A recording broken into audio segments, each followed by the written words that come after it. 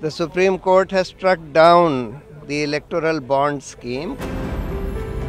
They have held that this violates the fundamental right to information. The court said that it should be transparent because right to information is a right of our every citizen.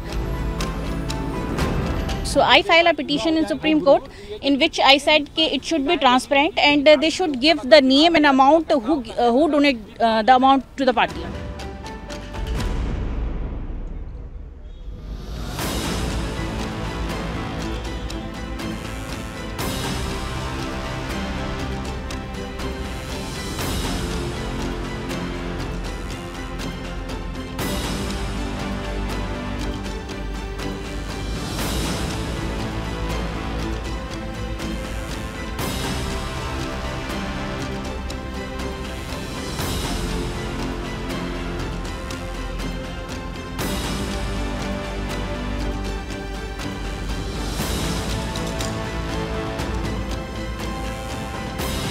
The Supreme Court has struck down the Electoral Bonds Scheme, comprehensively struck it down, and all the provisions that were made to bring it into effect in the Income Tax Act, in the Companies Act, etc., everything has been struck down.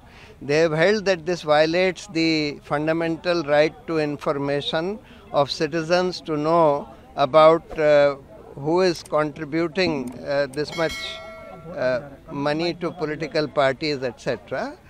They have also struck down the amendment made which allowed unlimited political contribution being made by companies to political parties.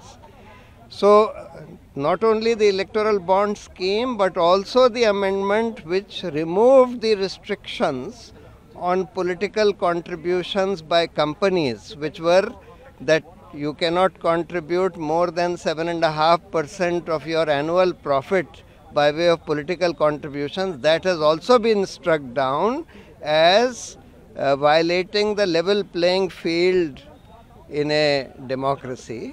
So the petitions filed by us have been comprehensively allowed by the Supreme Court.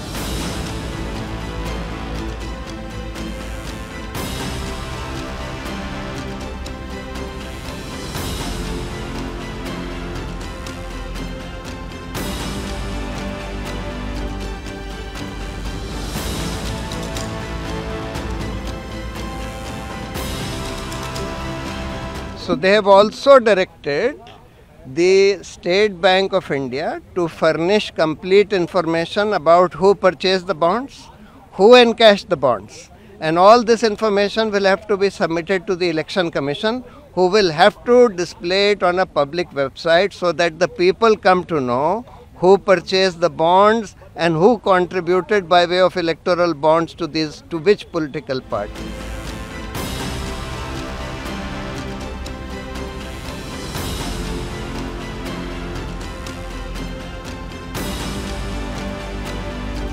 The court said that it should be transparent because right to information is a right of our every citizen. So it should be transparent and the money, what amount of money and which people give it, it should be disclosed to every people. Okay. What are the rules and regulations related to the electoral bond? In 2018, when this electoral bond scheme proposed, in this scheme, it should be said that you can buy bond from the bank and you can give the money to the party which you want to give, and your name doesn't disclose, which is against right to information, and it should be disclosed. So I filed a petition in Supreme Court in which I said that it should be transparent and they should give the name and amount who donate the amount to the party.